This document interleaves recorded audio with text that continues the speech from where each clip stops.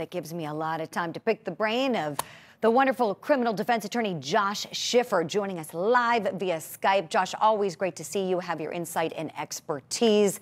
This one is a doozy, so just give me your take, if you would, please, on what we've seen so far this morning as both sides opened up the case. Good to see you, Julie. And this one really is an eye-opener. I have done this work for a long time, and I can't remember many crime scenes that have this level of just grisliness attached to it. It truly is a horror show. I think one of the quotes from an investigator is walking into the gates of hell. This case, I don't think, asks a lot of questions about who done it. As the defense came out, they didn't really put forward one of the classic defenses. It wasn't me, I didn't do it, he needed killing. What we see here is almost a pro forma of this is how the state should try a case. Everybody's going to watch everything very carefully, because I feel the state and defense have almost tacitly agreed that a conviction is going to flow from this. And therefore, it's going to be the appellate lawyers who are going to provide this gentleman the best remedies for the actions he so pretty clearly took. And that's terribly sad. On top of that, and compounding it, is the idea of this is a major criminal trial which implicates all of our constitutional issues at the beginning of resumption of court due to COVID. In almost every state in the nation, we've been shut down. And there are these giant questions about how are trials going to take place? How are we going to pick fair juries? What is the effect of social distancing going to be on juror operations, on the smooth and efficient management of trials? And I see this as almost a grand experiment with someone who pretty clearly has a very weak defense. Everybody's going to be watching this one closely, not just in Tennessee, but around the nation. You are right about that, my friend. I want to play a clip now from a reporter in that area in Tennessee. Her name is Jamie Satterfield. We've had her on Court TV before for other cases, and she's been really following this case closely since its inception. And in this clip, she tells us about her take, so to speak, on the defendant. Let's watch.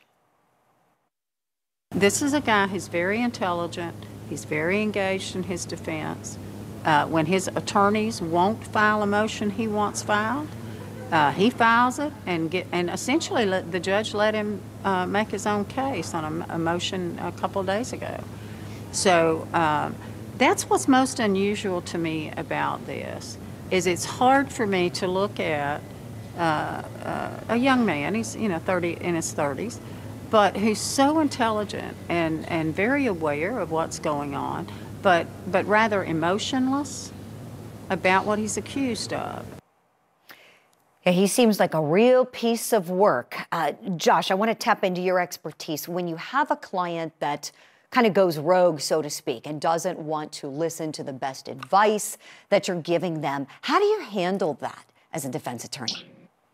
You know, I literally was dealing with this today. Anytime you're working with someone who is charged with crimes or involved with the legal system, you've got to take the whole person.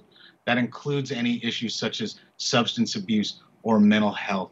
And we as lawyers have very strict ethics of what we are allowed to do and what we're specifically kept out of or prevented from doing. This gentleman, as far as all the information I've seen, is fully and completely competent. He also was successful in retaining his original lawyers. The lead lawyer, is the former public defender who had to ask for and received a special dispensation from the court to continue being his public defender, even though the public defender had returned to private practice. So everybody's very cognizant that this case is going to be watched by everyone. It is guaranteed to go to an appeal. There is no question about it. And so that chess game that three-dimensional chess game, you're not trying this case necessarily for a jury. You're trying this case for the appellate courts, specifically the Court of Appeals and the Supreme Court, to see how we reality test our ability to try cases in the time of COVID. There are a lot of people that can already come up with arguments that this jury's not going to be fair, because I'm certain there were jurors that weren't participating or weren't allowed into the process because of the outstanding health emergency. And that makeup of the jury, that's a great way to invalidate the due process.